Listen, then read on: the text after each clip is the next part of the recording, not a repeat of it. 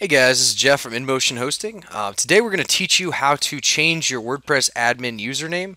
It's an important thing to do to make sure that you don't have a default username such as admin. The reason behind that is it makes it really easy for people to guess what your username is, and then of course gain access to your site in the event they were maliciously trying to gain access there. So today we're going to teach you how to change your WordPress username. Now first, what we're going to do is we're just going to go over to users, and then we're going to add a new user here. So we're just going to highlight over users and click on add new. Now once we're in there, we're just going to go ahead and add a new username. So we'll add it and we'll make it this is a username. There you go, and that's a different username that nobody would really guess is running on your site there. So we just have to add an email address, which we'll just use test@example.com there, and then if usernames or all this other details if you'd like to set them up, and then of course add a password. So let's go ahead and add a password. Now the password I'm using may not be the strongest password in the world, but make sure you try to get at least the strongest password that you possibly can. You want to make sure that that's all random uppercase, lowercase, numbers and symbols, things like that. Makes it really hard for somebody to gain access. Now, as in the role section, now this is important, make sure you set the role as administrator. We're going to go ahead and set that and then add that new user here.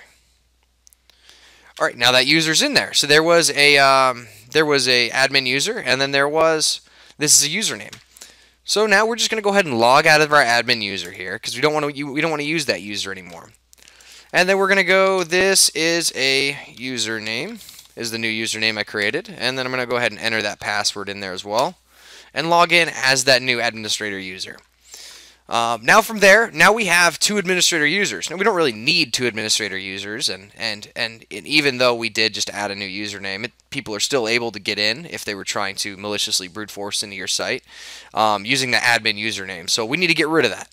Now to do that, we're just going to hover over users and click on all users there. And then we're going to see our admin user still there. So we're just going to click delete on that. And then, of course, you're going to be prompted to delete users. Now, there's content created under the admin user, so we need to get rid of that.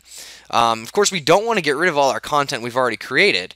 So we're going to click on the attribute all content to, and then select the username, the new admin user there. So we'll just confirm deletion there. And then there we go. Now we don't have an old admin username, and now we have a brand new admin username that's able to do absolutely everything that our previous one was able to do. So now we're all set. Our admin username is changed, and nobody's able to brute force the username admin. Now there's certain, of course, never use the usernames admin, administrator, anything like that, because those are, or even the username user, because those are easy. Those are easy to guess for any attackers that are trying to gain access to your site. So make sure it's something kind of funny. So this is a username, for example, it would be a good one, or really anything else that's kind of obscure there. But now we've changed our admin username, and we're all ready to rock and roll. Thanks, guys. Have a great one.